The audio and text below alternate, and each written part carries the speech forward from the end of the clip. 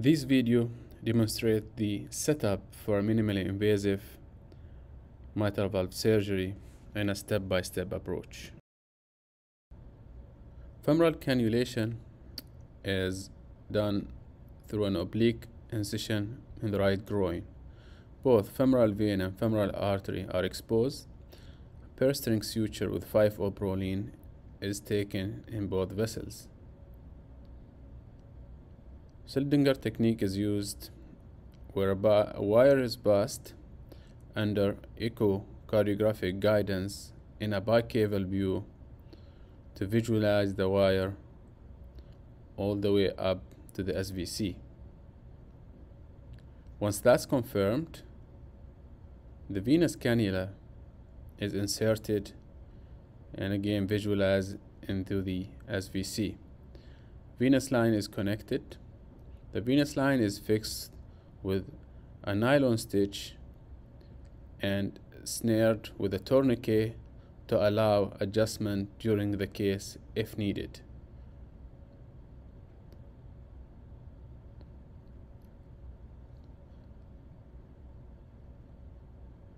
Similar technique is used for arterial cannulation.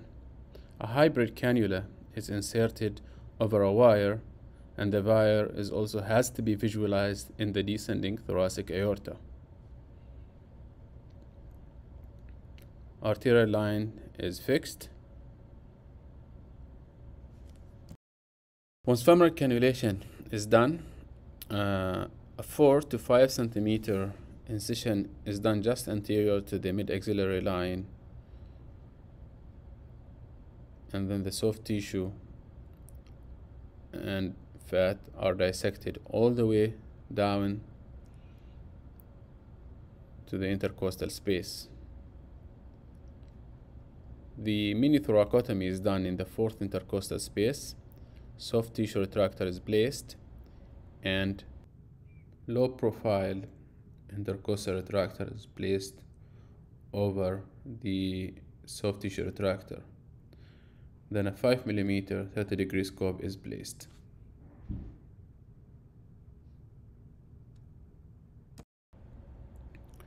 The first step done after the thoracotomy is a placement of a retraction stitch in the tendinous part of the diaphragm for retraction caudally during the operation.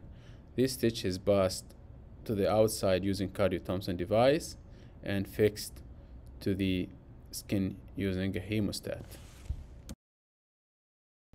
A multi-level intercostal nerve block is performed under direct visualization at the beginning of the case using a long-acting local anesthetics.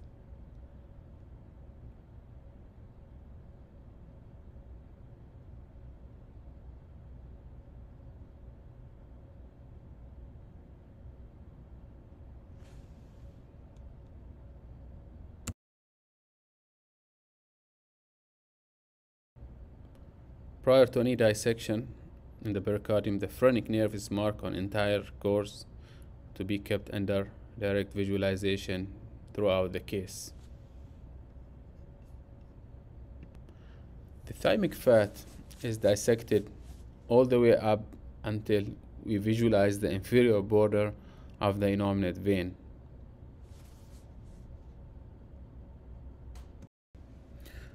Pericardiotomy is then performed and extended all the way down to the IVC, and then all the way up till we visualize the pericardial reflections.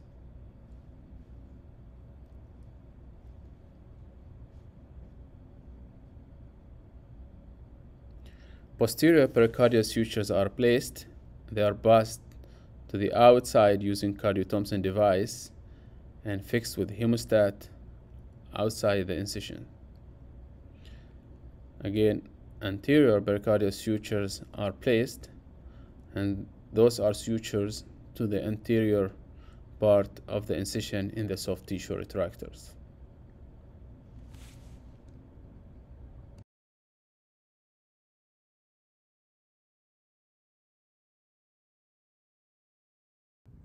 In order to place the clamp as high as possible, a dissection plane is started between the right pulmonary artery and the aorta, directed toward the left shoulder.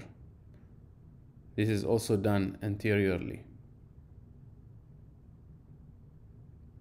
When this is done, a trial of clamping is attempted to make sure we are high enough and across the aorta.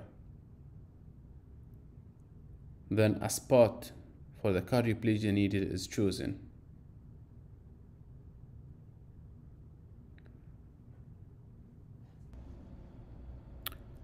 Predicated 4/0 stitch is taken in preparation for the cardioplegia needle insertion.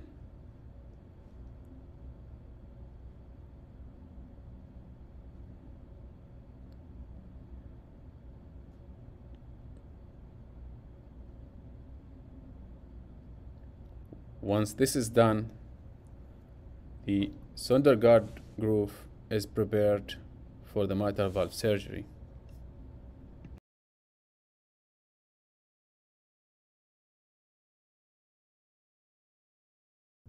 Cross clamp is inserted through the same incision. The flow is dropped and the aorta is retracted upward using the suction, and the cross clamp is placed. Once we have good arrest, the clamp is retracted to be away from the incision.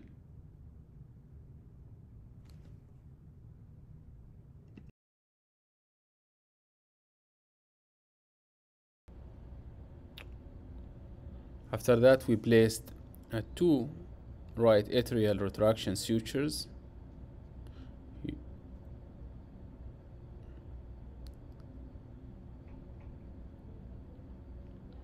Those sutures are brought out through the incision and fixed with a hemostat.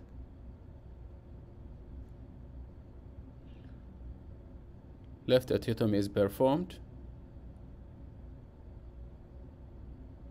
and then a left atrial lift system is inserted as illustrated here.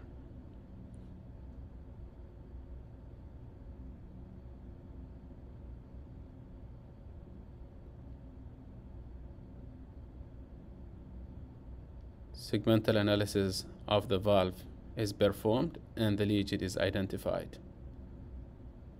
Artificial chordates are placed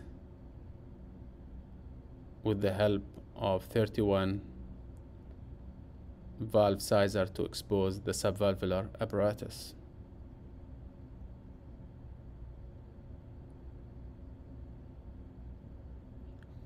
The artificial chordates are placed in the prolapsed leaflets.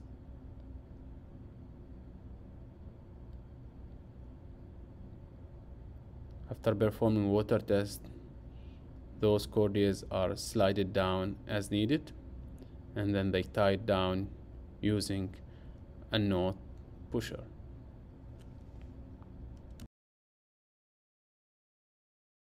After that, a flexible mitral valve ring is placed and sutures using 3/0 proline.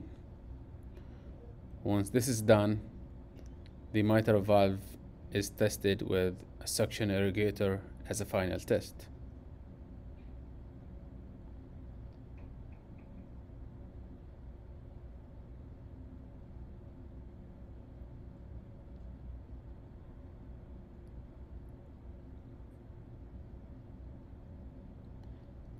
The left atriotomy is closed using a 4/0 proline sutures from both sides, and they are tied in the middle.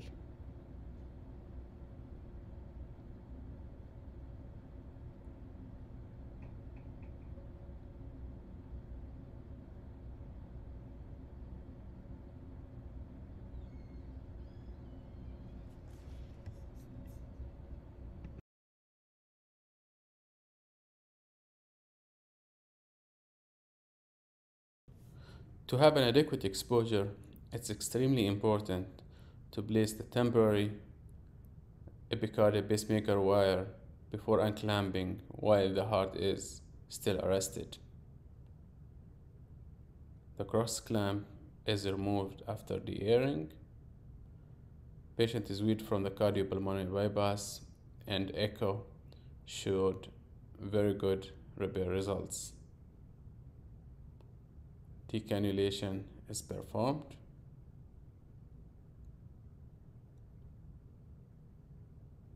Cardioplegia needle is removed under direct vision and secured with a Cornode device. The intercostal spaces are approximated using number 2 Vickers sutures, and then the rest of the incision is closed in a regular fashion. The chest tube is inserted at the same side of the camera port.